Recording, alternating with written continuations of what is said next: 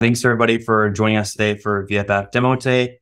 My name is alphakṟY. I'm presenting Poolshark, which is a directional AMM for pro traders. A bit of background about myself. So I'm a software / infrastructure engineer by trade. I've worked for a handful of fintech companies, about 8 years of doing that. And kind of always had this interest in trading. Early 2021, when Bitcoin started hitting these critical levels again, I was starting to look at Glass Analytics, thinking like, okay, I can predict general momentum of the markets by tracking large BTC activity. And I was also using alphak겪's to be able to open and close all these small positions and sort of manage my trades on centralized exchanges. So coming on chain, I started playing around with yield farms and realizing like, hey, there's kind of like a void or a white space for sort of advanced tooling. I didn't really feel like the tooling that was present really fit the user base. So what we're building is a directional AMM that allows for users to place one-way liquidity positions where they can buy or sell. And to kind of offset that against what's offered today on AMMs is that users can create a position, an LP position, but that LP position only can buy and sell. Centralized exchanges today have a split buy and sell side. And I'll use these two terms throughout the presentation. Inside the book. So inside the book refers to the buy or sell order being listed in the actual order book. So it's like ready to be executed. And then also outside the book, which refers to the buy or sell order not being actually listed in the order book, or in this case, the liquidity pool. So today, in a lot of cases, we're doing off-chain execution, which kind of results in this conditional market order. I'm still going to take the price that's there when I actually reach the AMM and my transactions being executed. This results in slow execution. You're reliant on an off-chain actor, perhaps this is going to result in slow execution, which leads to a worse price. And with the Poolshark solution, we have one-way execution. So that's why we refer to it as directional LP. And this is faster because this trade is filled inside the pool along with all the other trades. So on the left, in the case of the price being 2000 USD, that trade is going to execute when the price actually hits there. And on the right, it's ready to be executed. So just to give a simple rundown of what exchanges offer versus what's offered in other AMMs, other centralized exchanges offer a market order. So you can buy or sell at the current price, but you're not guaranteed execution. Limit order, you buy or sell at a specific price, and therefore you are guaranteed a specific price execution. And then stop orders are used to prevent losses. So, if ETH goes to 1500, hey, I want to exit my position. And so today's AMMs, they natively offer the market order. You can buy or sell at whatever the current price is there when I get there. But with Poolshark, we're offering both limit orders and stop orders. And this allows users to kind of set one transaction.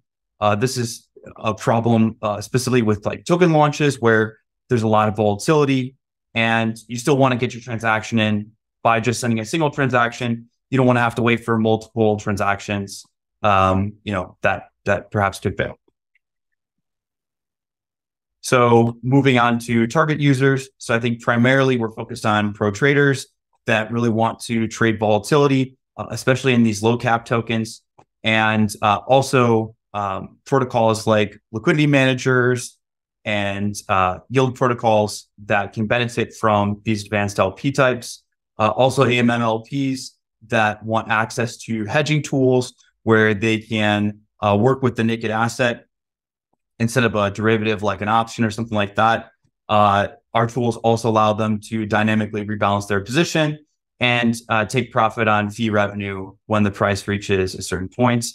And we'll also be looking to target market makers and see if we can kind of get them to come and capture spreads and sort of trade their portfolio in this way. And so why is this an important problem? Our overall team thesis is that the decentralized markets will look much like the traditional markets with the little caveat slash twist of things working technically different. And to us, this means relentlessly pursuing a limit order model that can scale to millions of users so that day one, when somebody launches their token, they have these features available. Great. Thanks so much, alphakey. So first question, could you talk more about why Poolshark is needed as a separate protocol versus just as a UniV4 hook?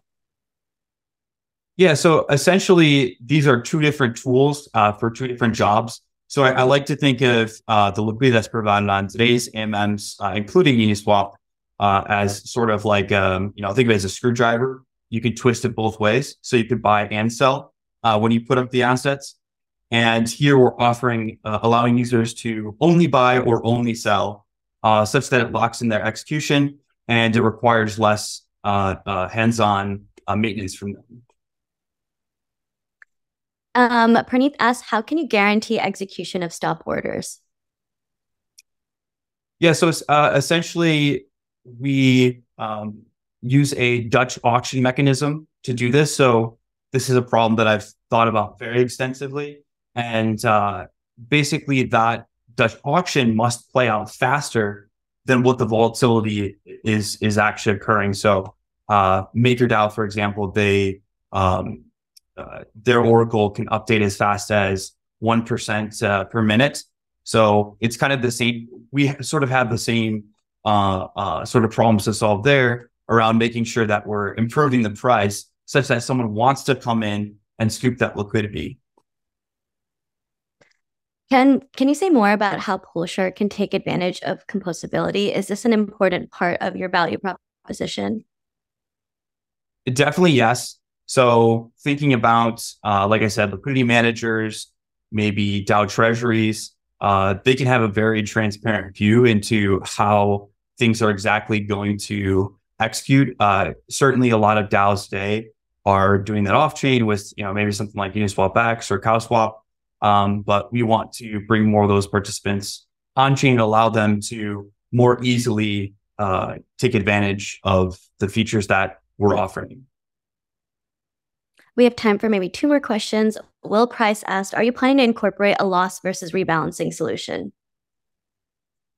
Yeah, I think that's something that we look into. Sort of, I would kick that can further down the line.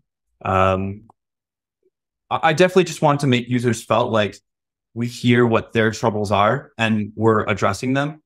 And so I think as part of like the first iteration of this, we want to have a solution that appeals enough to those users such that we're able to pull them in and get that feedback about how we should develop a solution like that.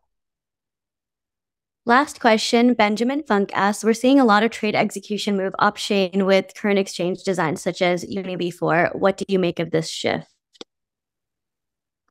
Yeah, I think ultimately this kind of circles back to the whole decentralized exchange stack, and that's if I can have some market makers offer better price before we get to the AMM, which may have a stale price. I think that's sort of the biggest challenge there is being able to keep the price real time. There's been studies done that basically say Uniswap is 12 seconds behind Binance. So I think this is sort of resolved a bit with faster block times and sort of scalability issues. But yeah, does that answer your question? Yep. That's all the time that we have. Thank you so much, alphakṟY.